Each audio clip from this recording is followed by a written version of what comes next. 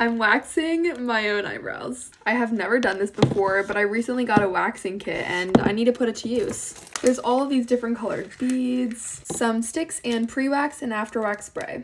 I should probably read the instructions first so that I don't rip my eyebrows off. I'm going in with the green. I don't know how much to use. It doesn't tell me what to turn the knob to, so I'm just gonna take a lucky guess. The light is green.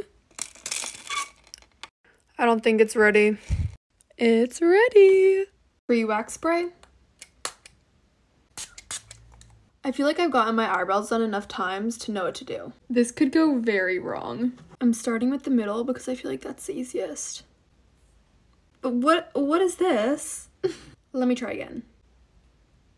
Now I wait for it to dry. 1, 2, 3. It worked! I don't think I'm advanced enough to do the underneath yet.